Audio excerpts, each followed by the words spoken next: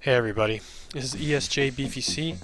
I'm here and I'm going to show you a video tutorial on how you can exploit the new game Defiance using the key and mouse recorder advanced program and have your character essentially queue up for the competitive waterfront battleground and leech experience while you are away from your computer. The first step in this is going to be downloading the advanced key and mouse recorder. You can see it here. You can get it at mouse-recorder.macro-expert.com. It's a free program and it even allows you to save macros. You can see a macro I made here, the one I already use. And basically what you can do with this is automate a series of mouse clicks. I mean, all it is just clicking on your screen in certain locations in a certain order. There are currently no measures in the game to combat idle players. If you are idle in a competitive PvP match, there is no way for that idle player to be removed from the fight. So I'm going to show you basically how you can abuse this using the macro software. So the first step to getting this all set up is going to be creating a new macro. This is very simple. All you have to do is go to this record a macro button, which is right here up in the top left under common tasks. I already have some macros here.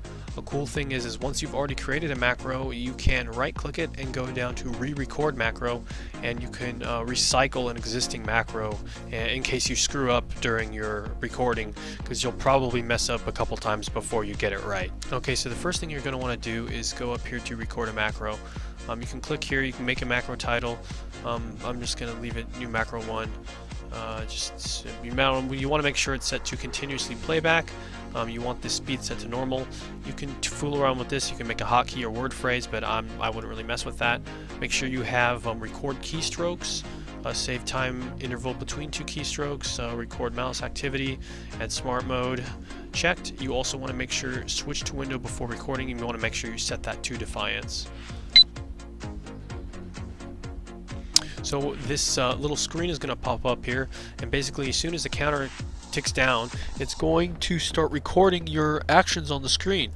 The basic thing you want to do is abuse the fact that it's so easy to queue up for these competitive PvP matches. Literally all you have to do is hit Control once, go to Matchmaking, then to Competitive Maps, then to Waterfront, and then to join. Now there is some extra steps in this, but this is just a basic idea of how easy it is. I mean, literally just having a macro click here, click here, click here, clicking there will get you into the PvP match. Now there's one extra step in this. Now when you're actually in a PvP match, when the match ends, you have to click the close button. If you don't click the close button, you can't actually leave the match, and it'll leave your character stuck. So what you want to do is figure out where on the screen the close button is. It's going to depend on what your resolution and everything's set to, but it's actually right around here where my mouse cursor is currently. An easy way to figure out where the close button is going to be actually queuing for a waterfront PvP match like this.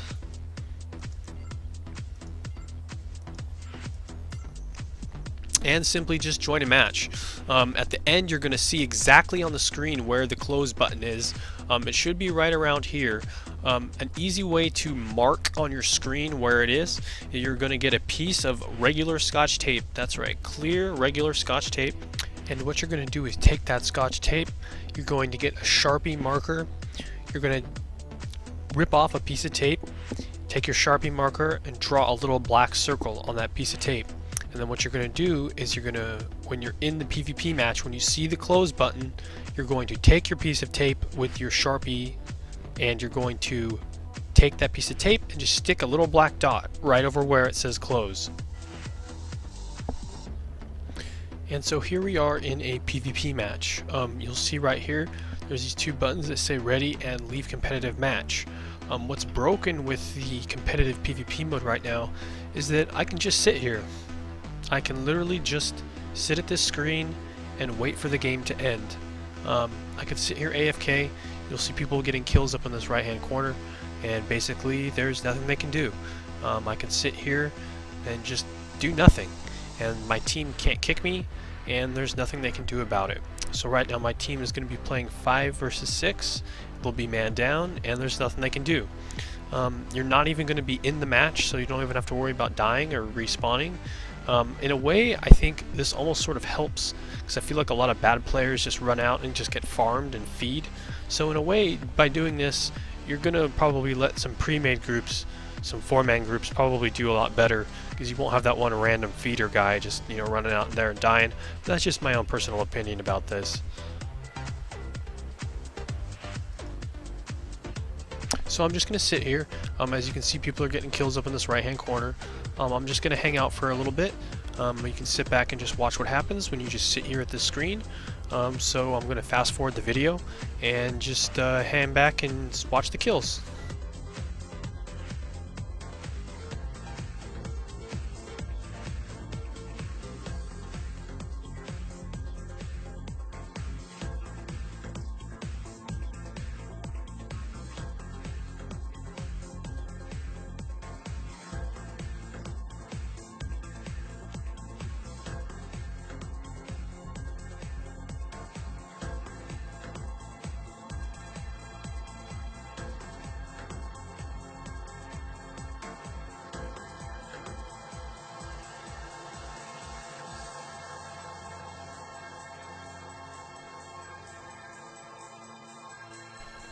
So right there, as you can see, the match has ended.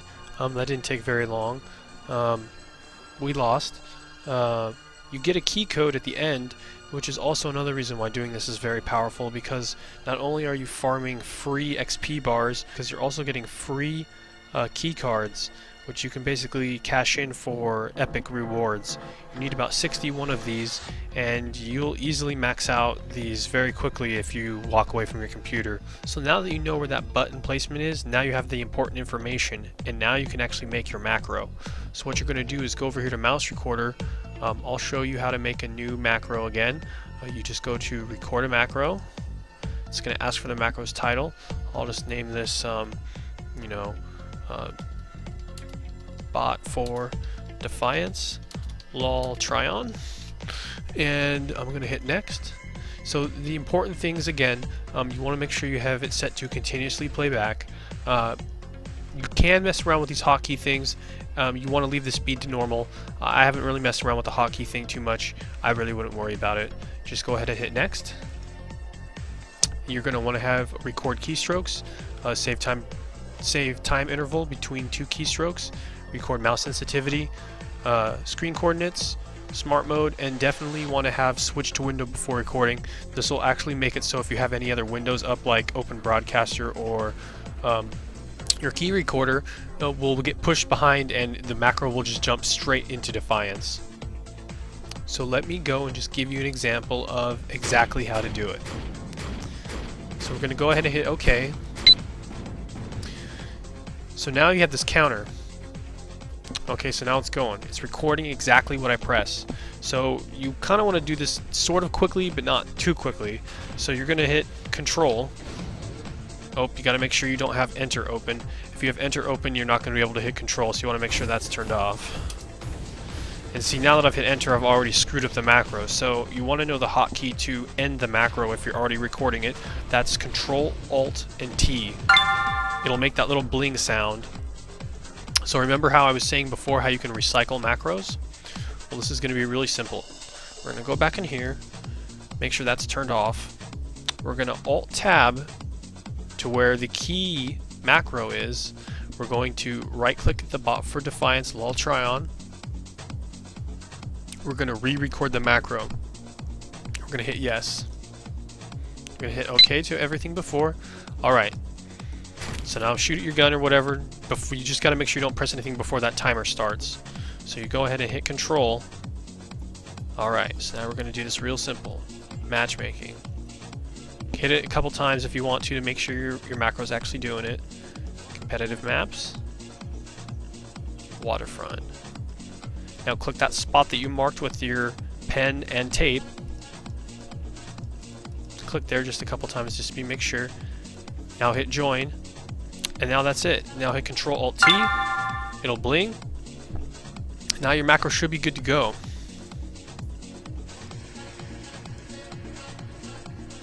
Alright, so now that we have our bot created, we're just going to right click the bot, go ahead and hit play, make sure continuously playback is checked, go ahead and hit OK.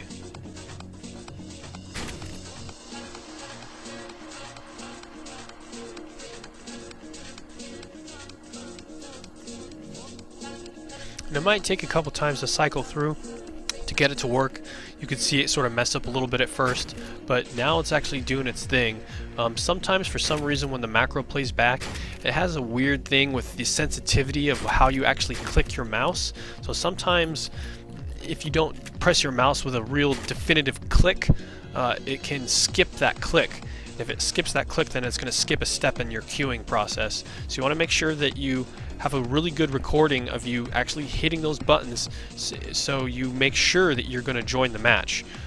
You know, you can keep trying at this, but basically you just have to click those 5 different areas, and you can basically just keep queuing up for battlegrounds for as long as your computer can stay connected to the internet.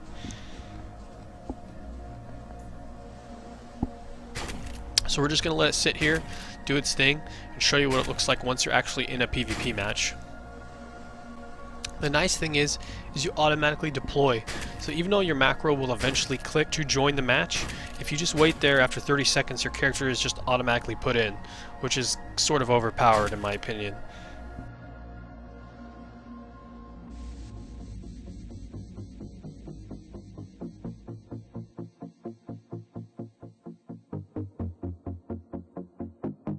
And that's it.